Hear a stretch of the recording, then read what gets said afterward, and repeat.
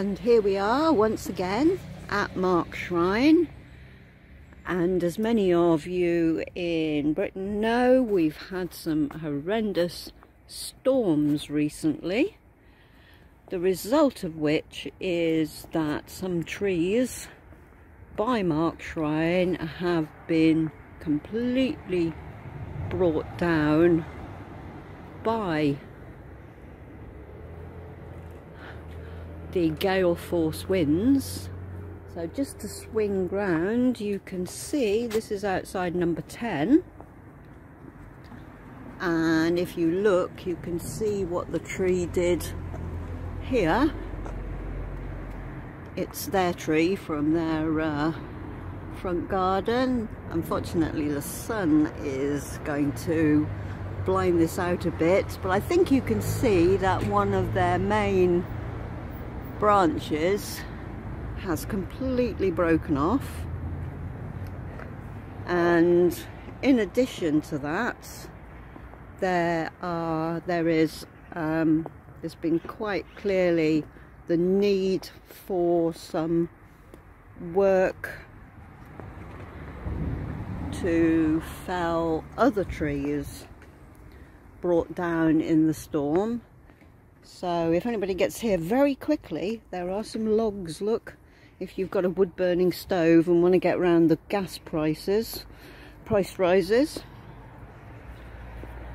And as we come here back to Marc's shrine, you can see that whoever felled this has very thoughtfully, kindly and considerately not taken it away as they should, but has left it here, blocking off Marc's shrine. I just love people like that. I don't love people like that. I was being sarcastic, as I'm sure you all know. That part up there that you can see is absolutely definitely from number 10's garden. I recognise the pine cones, and there is absolutely no way that we can physically move all this. It's something which the council should have done already, and I'm very disappointed to discover they haven't. So I'm just going to step over this. Yes, there I am. I'm going to step over it. Oh, one step. Trying not to fall over. And 2 steps. And here we have a beautiful bed of buttercups. And swinging round. There is our smart car with our gubbins in it to do our cleaning, tidying and polishing. And a tribute here. I'll just zoom in on that. It's lovely, but unfortunately, of course, now it's past it. And sadly, this has been broken, possibly by the falling trees. As you can see, quite a lot of the Care Bears are still here that were put there by fans with their tributes in September. And so to continue as we go up, yes, that needs attention. That needs attention.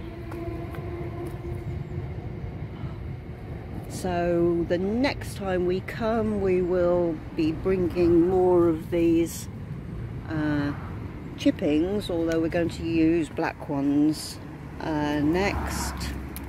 Those are they're recycled tyres,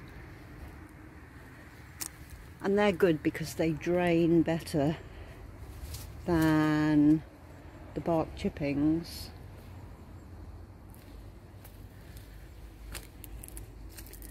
And here, oh, poor little dinosaur, he's lost his head. Somebody's left a one ring. And there is Marc, resplendent in a pale pink feather boa that I think was probably more pink before the sun got it. And there is Marc looking like he needs a good polish. And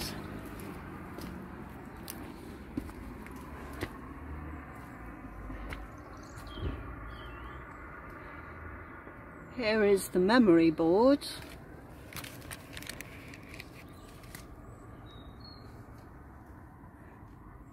With messages from Sue Kirkland. Hello Sue. From the 17th of September last year.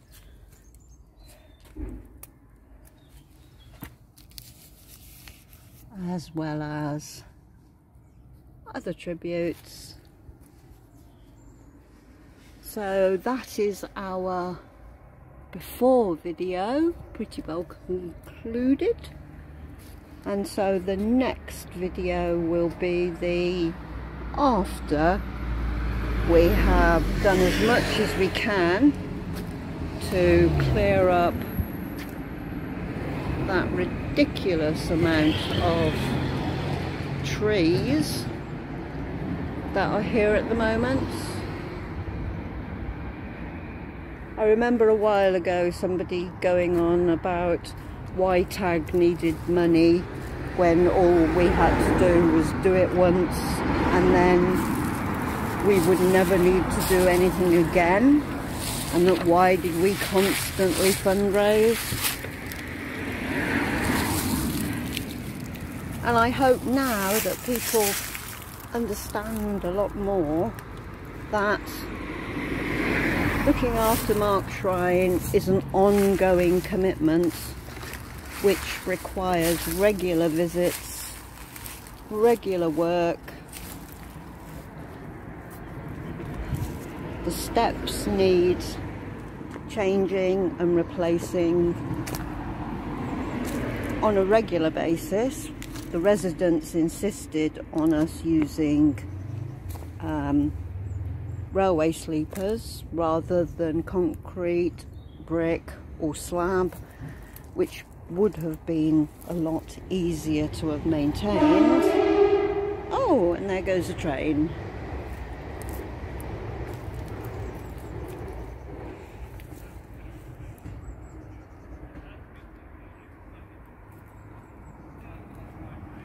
And here somebody has actually planted a rose bush, which is at the moment surviving. And of course, as you can see, we need to replace these chippings. These ones cost £200 for the sacks that we used last, just like here. And that's about it.